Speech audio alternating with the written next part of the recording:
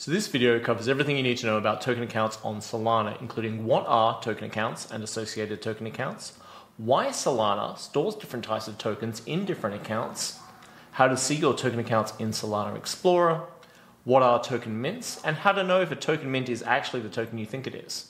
How to find the token address for a Solana wallet and mint. We'll have 5 different ways for Rust, for the command line, for JavaScript and TypeScript that we go through at the end of this. Everything's timestamped below, so you can jump straight to the sections you're interested in, but otherwise, let's go. So here I am in my browser, and I'm going to use Phantom in this demo, but you can use Solflare or any other popular Solana wallet.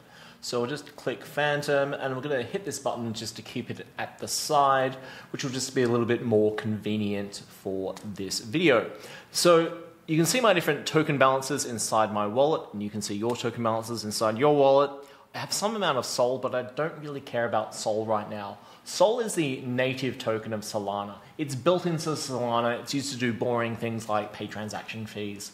The things that are really interesting on Solana are called SPL tokens. And that's anything that people make on the platform. So I've got some PayPal USD, some USDC, and some Bonk. In fact, 89 PayPal USD, 29 USDC, and 425,000 Bonk, which is $8.82. If I go to the very top of my Solana wallet, I can copy my wallet address. Click that little button there to copy it. And if I go and visit explorer.solana.com and I paste in that wallet address, you will see a whole bunch of information about my wallet, like all the recent transactions and the Sol balance. But the thing I really care about is tokens, and that's SPL tokens. People use tokens and SPL tokens interchangeably because SPL tokens are really all the most interesting tokens. Everything other than Sol. So let's click tokens, and I'm going to turn on the detailed view, and you can see all the different tokens in my account, including a bunch of really boring ones. But the only things I really care about are USDC, Bonk, and PYUSD right now. So I'm going to do a little bit of magic and just focus on those. So USDC, I have, in fact, 29 USDC, and that exactly matches what I can see in Phantom. And I have 89 PayPal USD, and that also matches what I can see in Phantom, and indeed I have 425,000 Bonk, and you'll see Phantom shows the same thing. So what I'm looking at are the associated token accounts for my wallet. An associated token account is a token account for a specific token for a specific wallet. Now, if you're used to older blockchains, you might be thinking, why does Solana put all this different information into different accounts? And there's a really simple reason for that. It makes Solana fast. Say somebody's sending me some PayPal USD. Well, I need to increment my balance of PayPal USD. And if I'm sending some USDC to somebody else at the same time, I need to decrement that account. By storing different information in different accounts, Solana can increment my PayPal USD account and decrement my USDC account at the same time. Those transactions don't have to wait for each other to finish before doing their work. And that's one of the reasons why Solana is fast. So each of these associated token accounts has a mint address. What is a mint address? You probably realize that a mint address is what defines a token on Solana. So I have some Bonk here, and I can open up the Bonk mint address. And you'll see it displays all the transactions that have ever been made with Bonk and all the amount of Bonk that's ever been made. A token mint is really the factory that makes the tokens, like a mint for US dollars or British pounds or whatever else in the real world. One of the things that's important to know is, how do you know if this token mint is actually the real one? Because anyone can make a token on Solana, anyone can call that token Bonk, and anyone can give it this logo. Well, Solana Explorer is actually pretty good. If you get a less popular token, like Founders with Abs, it actually shows a warning saying, hey, token names and logos are not unique. And that's super important. Good wallets and Explorer tools and other blockchain tools will show a warning beside anything that's below a certain market cap saying, hey, you should just double check this address. How do you double check an address? How do you know if a new token is actually the real one when other people are going around making similar looking tokens? The answer is you go to the source for whoever made that token. So Bonk, the token account is DEZ, ZXAZ. And if I go to the actual Bonk official X account, you can see the token ID is DZ, ZXAZ. Excellent. And the same thing with USDC. USDC is made by a company called Circle. And if you go and visit the Circle website, it says USDC on Solana is native to Solana Explorer and can be found at this contract address, which you can see it's a little bit small there, but actually links straight out to Solana Explorer. That's that EPJF address, and that's the same one you'll see in my list of tokens. If I click on USDC there, it's EPJF. It's the same address. Likewise for PYUSD, if I scroll down a little bit on the PayPal website, I will see that here's the address for Solana, it's 2B1K. So if I go back to my list of associated token accounts and I click on the mint address for PYUSD, you can see it is indeed 2B1K. Again, Explorer does actually have nice warnings built into it already for like low cap tokens. But if there's a new token out, you should always check with the official sources what the token mint address is. So now we know what associated token accounts are. When we make our own Solana programs, how can we calculate the associated token account address for a particular token, for a particular wallet? Well, we've got 5 different ways, and let's go through them now. So here we are in our command line, and the first way we're going to go and find the associated token account for a given wallet with a given token mint is use the spl-token command. So I'll just make sure that's installed. Good. And I'm going to be using my own wallet address. You can and probably should substitute in your wallet address. And the token I'm going to use is the USDC token, which is there. Oops.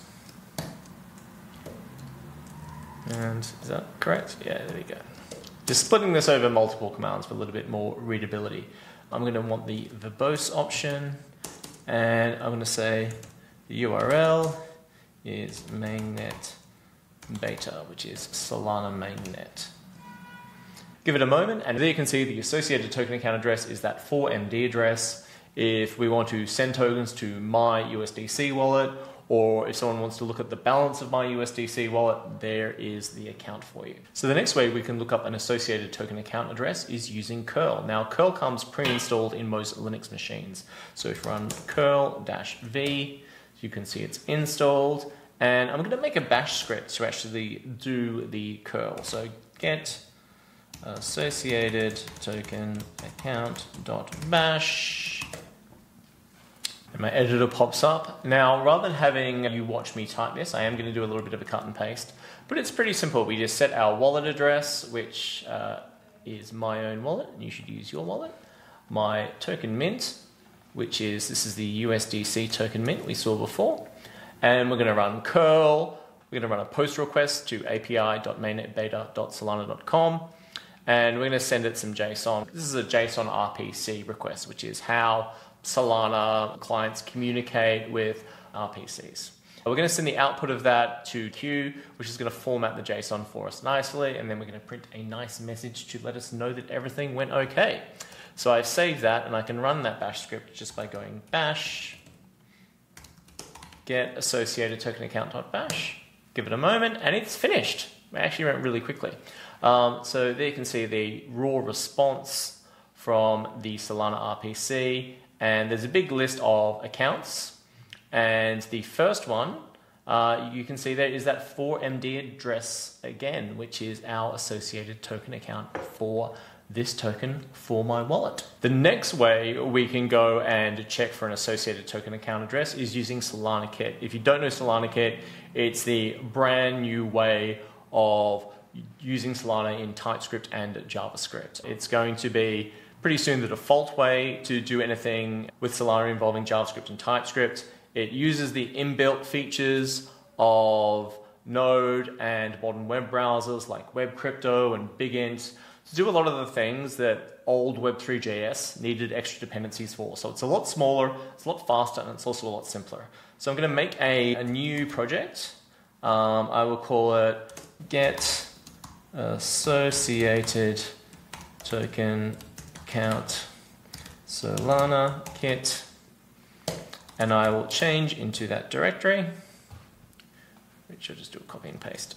There we go. I'm just going to do an npm init-y, which creates an empty npm package.json, just with some default values. And then I'm going to add a couple of packages that we want, specifically Solana Kit and the Solana Kit support for the token program. Give it a moment, and there we go, it's installed. So I'm going to make a TypeScript file. Oh, you know what? I also want npm I esrun. If you don't know what esrun is, it's a really fast way to run TypeScript. You don't need any tsconfig.json or anything else. You don't need any special values to use await at the top level. It just works. So let's make a TypeScript file. Edit get associated token account dot ts this time.